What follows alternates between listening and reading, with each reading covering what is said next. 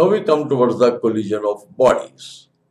The event or the process. When we use the term collision, it means that two bodies are coming towards each other, they collide.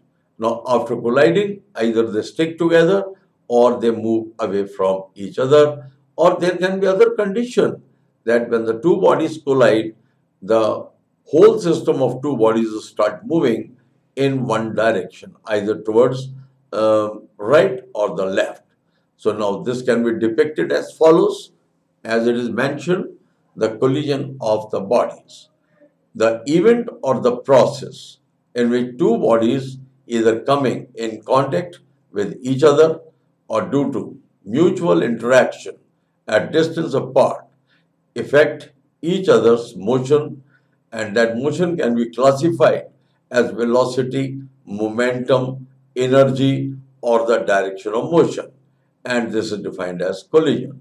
So collision is nothing, it is basically two bodies comes in contact with some impact, momentum. Now in collision, first of all, we come towards a collision, a particular type. The particles come closer before collision, and after collision, they either stick together or move away from each other. This is what I have just now explained, that during the collision, bodies either stick together or they move apart. Now, in the second part or the B part we have mentioned, the particles need not come in contact with each other for a collision. From a certain separation, they can show the interaction. In the C part, what we have done, the law of conservation of linear momentum is necessarily conserved in collision, whereas the law of conservation of mechanical energy is not. Now we come towards the note, one of the very important note. If F is the average of time varying force during collision and delta T is the duration of collision, that is the time, then impulse is given as a short duration force that will be force multiplied by delta T, where delta T is a very small time and F is the force applied for very small time. So this is what the meaning of impulse. Or impulse can be further stated as the change in momentum. Now we come towards very broadly the type of collisions. So there are various types of collision. First of all, type of collision will be depending upon the basis of direction, on the basis of conservation of kinetic energy. Conservation of kinetic energy means energy neither created nor destroyed. Now, on the basis of direction, we can classify the collision as one-dimensional collision or the two-dimensional collision. Whereas on the basis of conservation of kinetic energy, we will say it is elastic collision, inelastic collision, perfectly inelastic collision. So one-dimensional collision can be taken as head-on collision or a direct collision. The collision in which the particles move along the same straight line before and after the collision is defined as one-dimensional collision. The collision in which the particles move in the same plane but at different angles before and after collision, then it is supposed to be oblique collision. A collision is said to be inelastic. Now here we are referring to inelastic collision. So inelastic collision means where there is loss in kinetic energy. So how can we say it?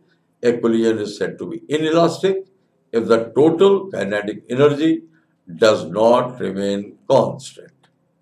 Now the next definition is about the elastic collision. So elastic collision is one in which there is no loss of energy. Like for example, we consider a vacuum tube, and in vacuum tube, there must be a very low pressure. There is one cathode plate and anode plate. Cathode plate is slightly heated and then those electrons are accelerated. They strike the gas atoms. We find that whatsoever is the energy of electron that will strike with the gas atom and some other electrons are ejected out.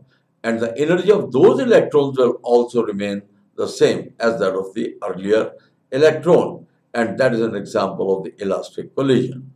So a collision is said to be elastic if the total kinetic energy before and after collision remains the same. The collision in which particle gets collapsed together after the collision is called perfectly inelastic collision. In this type of collision, loss of energy is maximum. Now we come towards note that is regarding the linear momentum. So in all type of collision, we find the linear momentum is conserved. So it is mentioned here that linear momentum is essentially conserved in any type of collision. Now we'll consider the Newton's law of collision, and in the Newton's law of collision, we have to go through with the definition of the coefficient of restitution. So we take the relative velocity after collision, and we take the relative velocity before collision, and the ratio of the two gives the value of minus E, where E is supposed to be the coefficient of restitution. So relative velocity before collision and relative velocity after collision, this ratio we consider, and E is supposed to be the coefficient of restitution.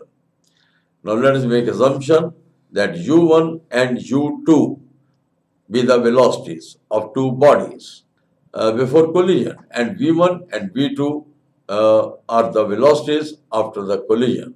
So the coefficient of restitution can be given as the ratio of the two. So E is given by function V2 minus V1 over U2 minus U1, and a negative sign is indicating the direction. If E is 1 for elastic collision, E is less than 1 for inelastic collision, and is equal to 0 for a perfectly inelastic collision.